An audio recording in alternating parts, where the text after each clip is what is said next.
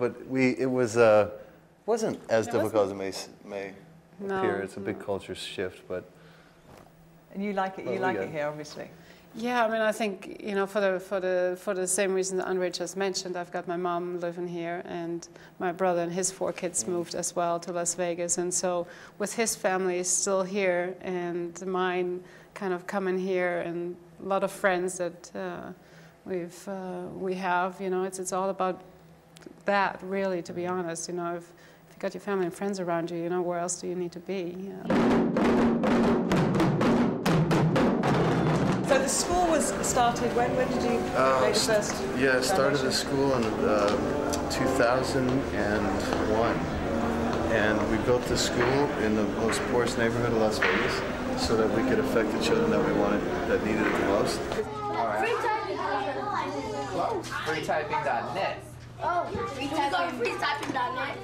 So when did you first get the idea that you had to put something back, and especially in your area? I always knew I wanted to do that, even as a teenager, you know, but the question was how, who, and when, right? So let's do it. Ready? Draw it. Yes, write it. So you look at it, say it, check it, cover it, write it, then check it. Through a process of doing a lot of things with children, clothing them, you know, shelters for them, you know, Boys and Girls Club after-hours programs, school hours. You know, I found myself going, we're just sticking Band-Aids on real issues. We got to systemically make a change, and the only way to do that is to educate. What is this word? Look. Yes, look. So my goal and my hope was to create an environment where I could give resources, I could be accountable with those resources, and then I could give that opportunity to children that society's written off the most. And as a result, we have our first graduating class, you know, June 12th, and all our kids are going to go on and graduate. Yeah. So you're going to be here for that? Of course, I'm going to be here for that. My focus is to put the people in charge here that know how to educate, that know how to care, that know how to, you know, and that's ever evolving, you know.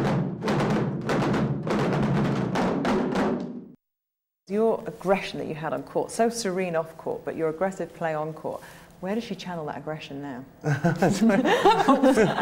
You know, I would have to probably say just in straight organizational skills. I mean, to negotiate like our schedules and the time that we have, like our daughter will go to school in the afternoon for 3 hours because she's in pre-kindergarten, and Jaden goes in the morning, so those morning hours are all accounted for with Jazz, and the afternoon hours are accounted for with Jaden. I mean, just the organization of it, it runs like military precision. A well-oiled machine.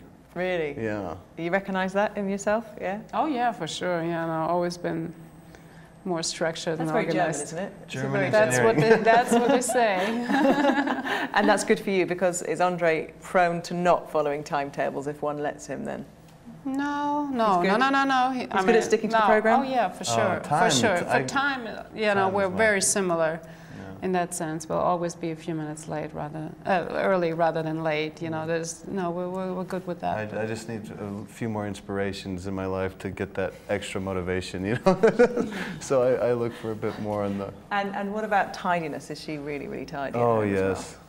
Well? Really clean. Yes. And yeah. And is he okay? Borderline. Here he is at age 6, stroking shots with a skill that many adults never achieve. He was at a kids' tennis clinic in Las Vegas with his dad when he caught the eye of tennis commentators Vic Braden and Don Drysdale. You want to be a tennis player when you grow up? Yes. And would you like to play on the WCT tour, maybe with Jimmy Connors and Ely Nastasi and Harold Solomon and Rod Laver and all those guys? Yes. Steffi and Andre were no strangers to the cameras. From an early age, it was clear they were something special. Hours and hours were spent on the court, and as in the case of most tennis prodigies, both sets of parents were heavily involved in honing their skills. Now they're a mum and a dad. So with all that experience, how much will they push their 2 children?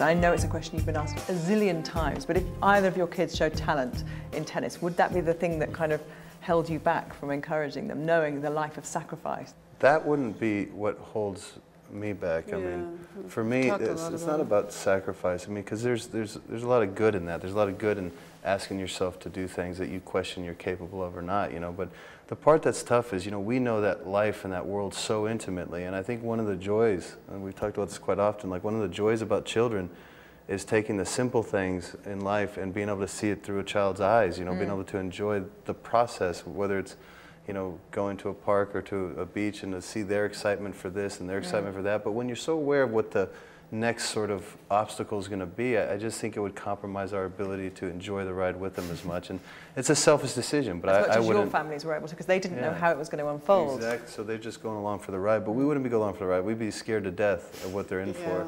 And as a result, I think it would be a selfish choice to not sort of, I wouldn't say we wouldn't let them if there was a desire that they had to actually do it. But there's, you know, it's about nurturing or not nurturing. Here you're a baseball mum. Baseball parents, yes. Yeah. We've, our oldest has taken up that sport and loving it. Hand-eye coordination's come through.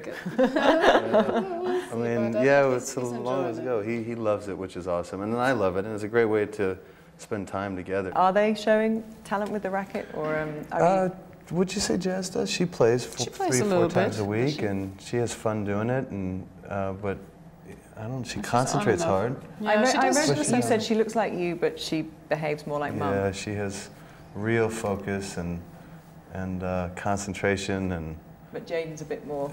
Yeah, Jaden is paying me back for everything that I did to my parents. He's paying me back, but he's a lot of energy, and he gets easily distracted. There's a lot of sort of innate talent with what he does when he gets on the baseball field. He's not ready to focus yet. He's just that focus is a bit tougher. Time. Wimbledon's a special place for Steffi. Graf on grass was awesome. She lifted the famous Rosewater dish 7 times. Her first win came in '88. The dream has been fulfilled. Her last in '96. She's the 3rd most successful woman in Wimbledon singles history. Andre took his time falling in love with SW19. For a number of years he declined to play as he found the emphasis on tradition overwhelming. But when he came back, Wimbledon was the scene of his first Grand Slam triumph in 1992. From then on, as far as his fans were concerned, the green grass was his home. And on Sunday, both he and his wife will be back on Wimbledon Centre Court, playing together as the new roof is unveiled. What's it going to be like going back and playing on Centre Court for you both? It's magical for me. I mean, that was the site of my first win, and the one I least expected, and I think most likely the one people expected least for me. And then just the whole idea of just being able to play on Centre Court, you know. I mean, separate from the championships was, anytime Wimbledon breaks a tradition, you got to just, They didn't have to ask you twice to do this one. No, it was an easy answer when we got asked. I mean, it's great memories for us, and it's just such a special place. And being the first one to play with the roof, I think that would be a big smile on my face for sure. Just getting there and being able to walk on that court again. I mean, I would have thought that. I think it's going to hit me pretty surreal, really. I mean, you know, because in many ways I don't even feel like a tennis player, you know, anymore. It's like it feels like a lifetime ago. But you walk out there and you'll be able to identify with it through a whole different lens. You won't be focused on really a ball or an opponent. You'll sort of be allowing yourself, really for the first time in my life, to just actually take it in.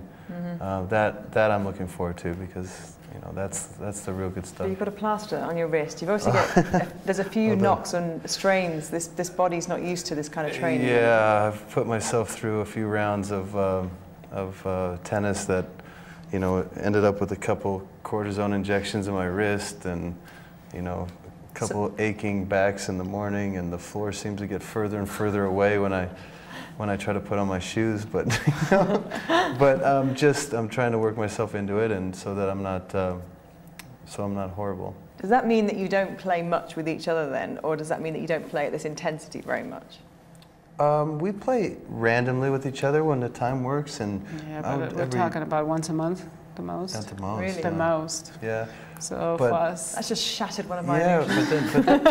but then when you... I wanted you out there every night for an hour, you know. Darling Martini, let's have a round that first. would have made it easier for next week, that's for sure. Yeah, You could've but then when you kept it get up. out there and you actually start to push yourself, like, because you're going to end up playing a couple sets, or you're going to end up, you know, then you